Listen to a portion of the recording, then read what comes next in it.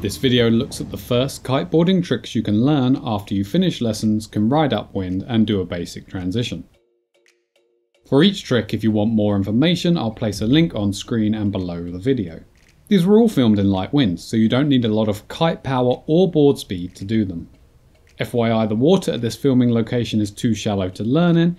It's best to practice in at least knee-deep water. Let's get started. Your first trick will probably be learning to ride Toeside.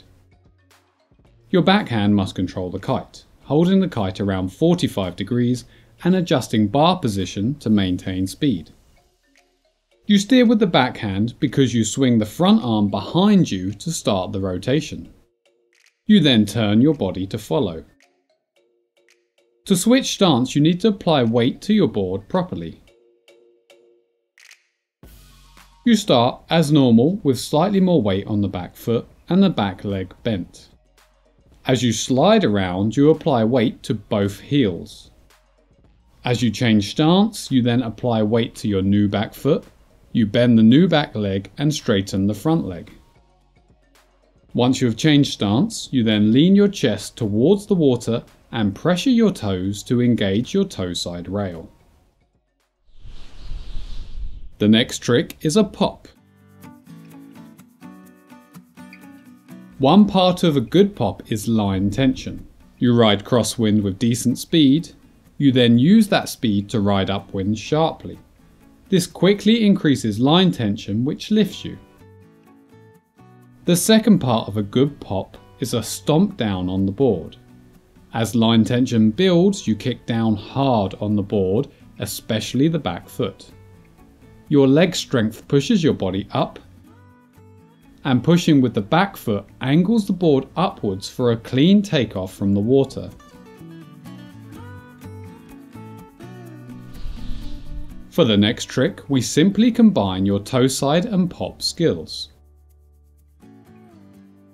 You edge and stomp on the board as normal. As you launch, however, swing your front arm behind you, turn your head and body to follow. You should launch rotating and land in toeside position. The next easiest trick is a carving transition. It feels good to ride around the turn without stopping. In light wind like this, you steer the kite first. Turn the kite about 180 degrees so it changes direction. Once the kite is turned, lean on your toes to ride downwind. While riding downwind, you may feel the lines go slack in light wind. Keep leaning on your toes to edge crosswind in the new direction. You may prefer to start by switching to toeside stance. That way you can do the carving turn using your heel side rail. For more info, check out the carving turns tutorial. A small jump is actually quite a simple trick. Ride in, keeping your normal upwind edge. Steer the kite up to 12, but don't pull in the bar as the kite climbs. When the kite hits 12, pull in the bar to be lifted. Keep the kite close to 12 with the bar in during hang time. This supports your weight and prevents you from dropping. Just before you land, steer the kite forwards.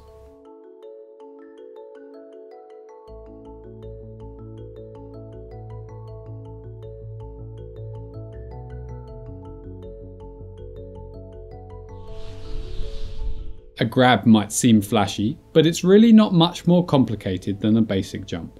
The kite control is exactly the same as a small jump. The only difference is that you must hold the kite at 12 during hang time with only the front hand, so that you can grab with the back hand.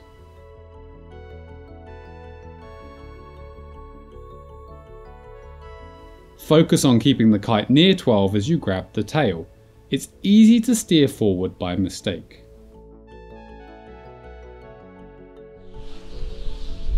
Your next trick is a jump transition. Steer the kite up to 12. Edge and pop harder than for a normal jump. This will help you lose the speed you had in the original direction. Pull in the bar just as the kite is reaching 12, then make sure the kite stays at 12. If the kite drifts past 12, you may need to steer forwards. Just as you land, steer very firmly in the new direction. You have to steer a little firmer to land a jump transition, as you need that extra pull to help you change direction.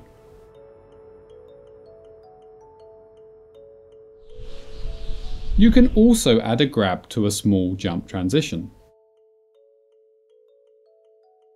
It's simplest to add a nose grab with the original front hand. Then, during hang time, your original backhand must lock the kite at 12.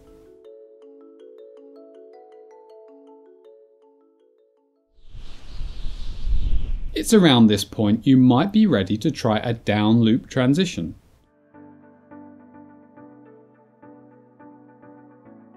It might seem scary to loop, but there are ways to reduce the power of it. First, try this in such light winds you can barely ride. Make sure to steer down hard with the front hand for a quick downloop, and keep steering until the kite is climbing again. Finally, you can really soften the loop's power by riding downwind early. See how gentle this downloop is when the kite is already moving downwind. Whereas here the downloop has much more kick because the kite isn't yet moving downwind. The basic backroll is based on the same kite control as a small jump. The kite goes up to 12 and stays there to support you during rotation. It must not move forward again until you're ready to land. The rotation itself is initiated on takeoff. For a beginner backroll, the rotation comes almost entirely from the board. You ride about 90 degrees upwind as you take off, which gives plenty of rotation.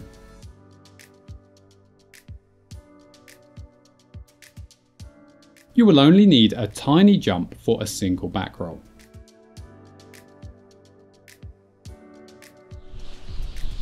If you combine this rotation with a slightly higher jump, you may end up doing a double backroll. It's easy to get disorientated during this larger rotation. Whatever happens, don't steer the kite from 12 until you are confident of landing.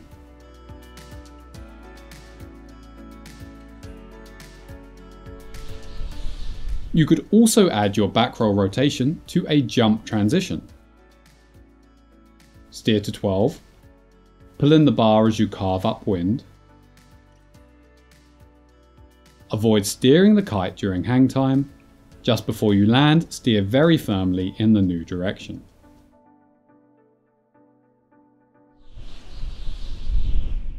I started with backroll tricks as most people find them easier than front rolls. Front rolls use the same kite control, just a tiny jump.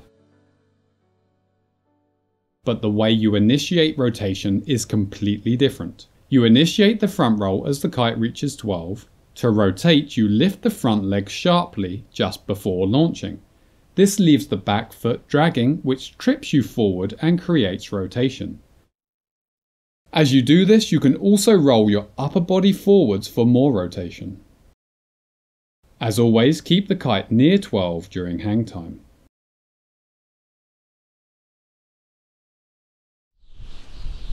For our final trick, we look at riding blind. This is left to last because it does require a bit more athleticism or flexibility than the previous tricks. You control the kite with the front hand, so the back hand can swing behind you to start the rotation. Your head and chest then follow the back arm. Try to face the direction you've ridden from. You also need to turn your hips to get the board around fully. You can slide on your toes as the board moves around, or you may prefer to pop and quickly move the board around to blind. Good luck on your kiting journey, and thanks for watching.